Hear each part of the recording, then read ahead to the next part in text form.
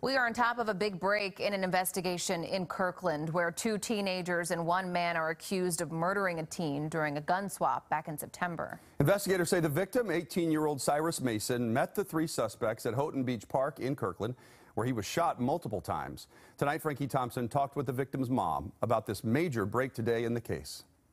Cyrus Mason's mother says it was her prayer that her son's murder not turn into a cold case.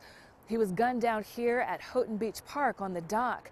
Now 5 months later, she says she fell to the floor crying when detectives called her this morning about 3 suspects arrested.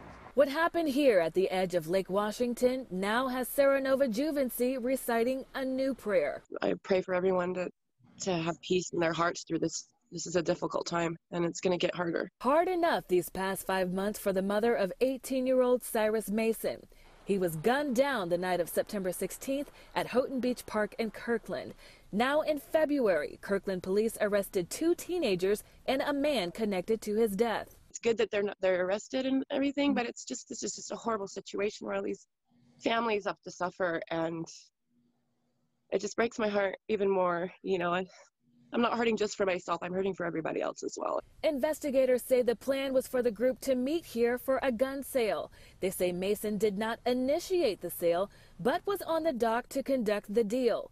Coming from a long history of hunters in the family, Juvency says she's convinced her son was set up. They intended on robbing him and stealing it from him in the first place. Investigators worked diligently to crack this case. They say witnesses were key in helping them collect evidence, from social media posts to audio of the deadly gunfire. But detectives say some of the most important clues were descriptions of the getaway car. This was a piece of evidence that witnesses saw the suspects getting into, and so by being able to follow up and find forensically linked evidence that pointed to this vehicle, we're able to determine that the suspects got into this car. Juvency says she's relieved answers are finally coming in, but it doesn't ease her pain. For comfort in her journey towards justice, she remembers her best friend at his best. Even though it was just a short life, I was so thankful that I got to have those years with him. He changed my life, and he made it better. All 3 suspects are booked in King County Jail. The 2 teenagers will also be charged as adults. Reporting in Kirkland, Frankie Thompson, Q13 News. The King County Prosecutor's Office says the 3 suspects could have their first court appearance as early as tomorrow. We'll keep you posted.